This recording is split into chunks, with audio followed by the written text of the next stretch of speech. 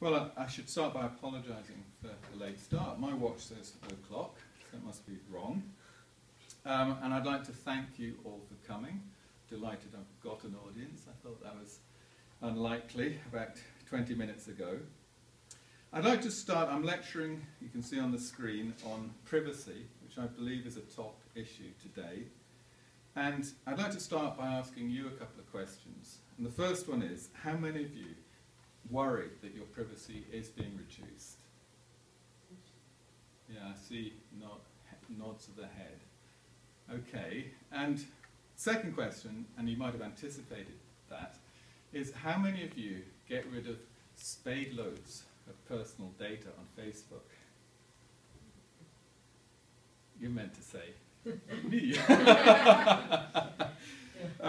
Certainly if it was a young people's audience, we would have hands shooting up there, and I would then say that that is the privacy paradox, that people say they're concerned about the loss of privacy, but then actually in conduct seem to be giving away their privacy, and that is known in the literature as the privacy paradox. And I want in this lecture to actually solve the privacy paradox, and maybe do some other things as well. It is nearly 200 years since Jeremy Bentham, the philosopher, came out with what you might say was a mad plan for what he called the panopticon, which was, of course, that's Greek for all-seeing.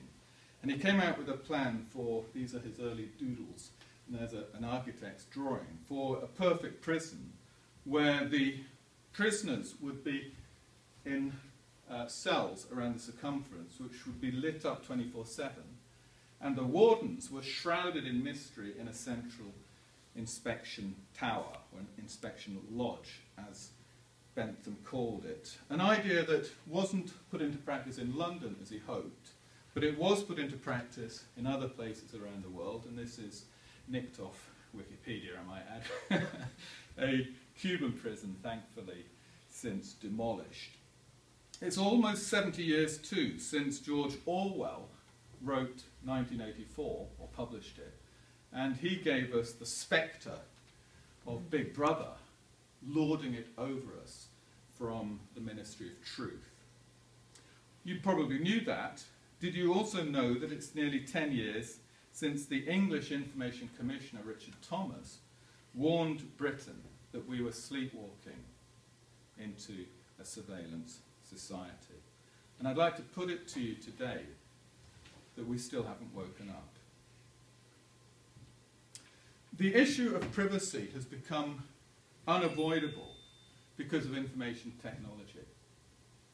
And the way to frame our thinking and advocacy around privacy is to realize that we are part of the information